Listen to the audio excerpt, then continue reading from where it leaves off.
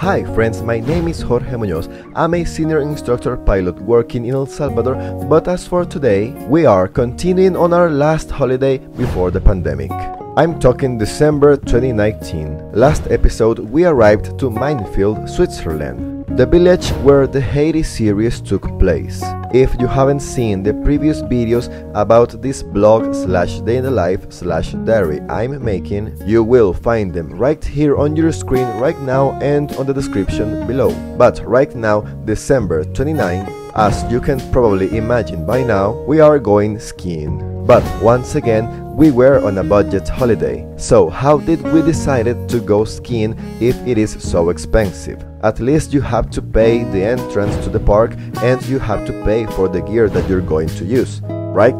Well, do you remember Matthias? The angel that let us stay in his home rent-free, gave us free food, gave us his car and so many other things. Well, he also asked his own friends to borrow him their equipment for my friend Asensio, and he personally gave me his nicer gear, and so he took for himself the old skis that he had. Can this man be even more perfect? On top of that, he was friends with the lady at the entrance of the park, and he got us a pretty big discount. For real, if you want to hear all that Matthias has done for us, check out our first day in Switzerland. Going forward with the video, we woke up at 8 o'clock in the morning. We ate breakfast and got ready to go. This time Matthias will also be coming along with us, cause he was the pro skater here and because he is a sweetie. We got in the car at 8:45 and because we were in Maienfeld, it only took us about 5 minutes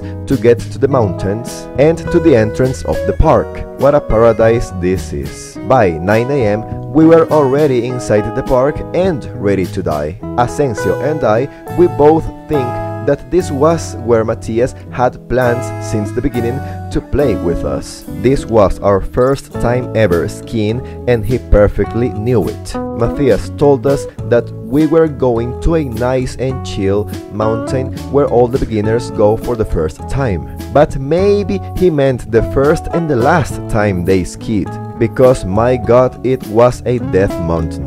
We took a couple of those flying carts thingies and almost got to the top of the mountain. Asensio and I decided not to go to the very top, where Matthias was intending to take us. Cause even though we obviously were noobs, even for us that downhill seemed very dangerous. Instead, we got down from those flying carts one stop before. Matthias also came down with us and literally laughing, he gave us the keys of the car and we were like, wait, what? Are we not coming back together? He told us that he had the little feeling that he would be spending less time at the park than us. So he will just take the bus to his house. We should take the car when we manage to get down from the mountain. Without further ado, he jumped to the snow and went downhill. Now I always picture this moment like he was screaming, "This is for eating all my food," while he was going down the mountain. It was 10 o'clock right at this moment,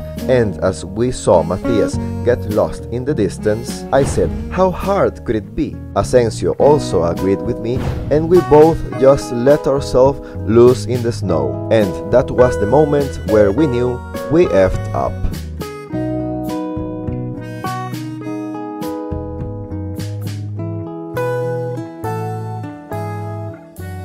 Before we continue with that part of the story, the footage that you're going to be seeing now on, it's from the day after December 30. It was our last day in Maienfeld / Sargans, and after what we just went through yesterday, we just wanted a chill day to relax. So we just went walking around the town with no particular course whatsoever to see what we would find. So let's just chill down, lay back and enjoy the scenery that this town enjoys pretty much every day, while I tell you the rest of our tragic story. We didn't put much thought into Matthias' behavior, because how could we? after all he's done for us. But after a couple of seconds of going downhill full speed non-stop without the most remote idea of how to slow down the skis, Asensio lost control first, I did too a couple of seconds after. We both made a visually stunning fall that many people around us saw, like two little avalanches going down the mountain faster than a plane. Eventually we managed to stop. Some people even stopped by to help us out and check out if we were still alive. Of course I said yes, I do this every day. It is almost a second nature to me. That was just how I like to do it. But now, with no other way to go back down but to continue skiing to a certain depth, we continued this process of going full speed until crash and burn every time.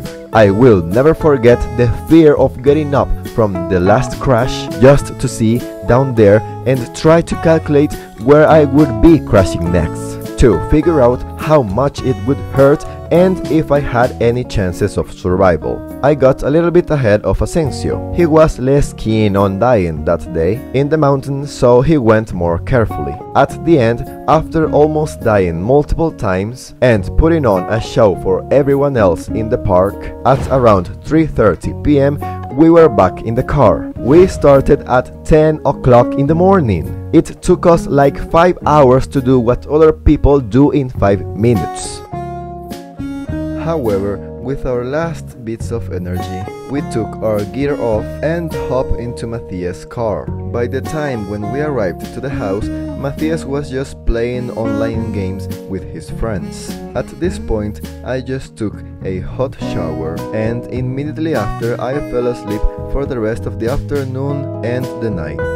I woke up until early in the morning the next day, and we did what I've said before.